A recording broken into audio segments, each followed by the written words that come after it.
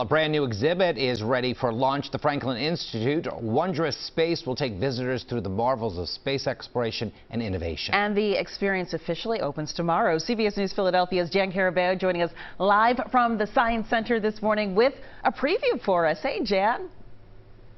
Jim and Janelle, good morning. This is a giant space. We're talking about 2 floors, 7,500 square feet of interactive exhibits like this one, the gravity well, where you grab a bunch of little beads, balls like this, toss it in, and just marvel at what you're seeing. Here to talk about that, though, because I can't explain the science, is one of our favorites, Chief Astronomer here at the Franklin Institute, Derrick.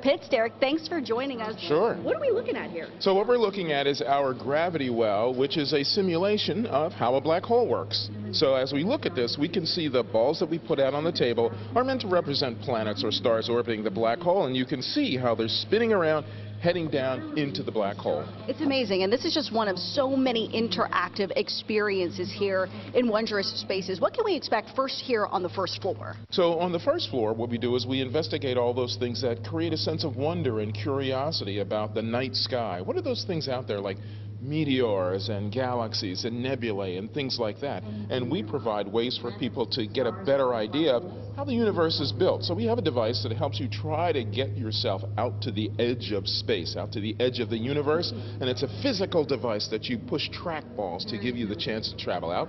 And then we allow you to play with gravity in a little section over here that lets you be a mass that attracts other objects into gravity collisions.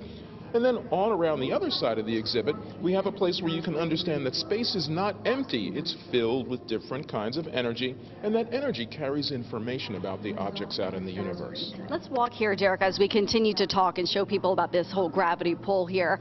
Now, this first floor is meant to get people excited about space exploration. We're going to go up to the second floor as well coming up in our next hour. Give us a tease about what we can expect up there. So upstairs is a completely different vibe. That's very much like a laboratory environment in which what we do is we help people understand what are the kinds of careers that go into space exploration and astronomical research. And we give people a chance to see that if you're interested in space exploration but you don't want to be an astronaut, there's so many other things that you can do to be part of this.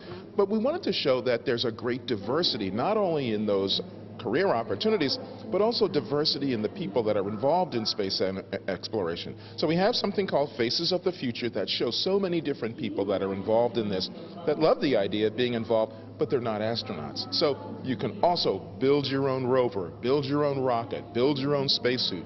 All of those things in the exhibit help you understand what goes into this. Perfect. We're going to take a look at more of that coming up in our next hour. But before we go, you guys, one last thing. This is the giveaway on Saturday and Sunday. The first 250 people through the door get a little stress relief space shuttle. You're not going to need it while you're in here. This is such a beautiful space. You're going to have no stress at all when you visit the Franklin Institute. Opens tomorrow. Back into you guys. Very exciting. All right. Nice to have a preview there. Jan, thank you so much. We'll see you later on.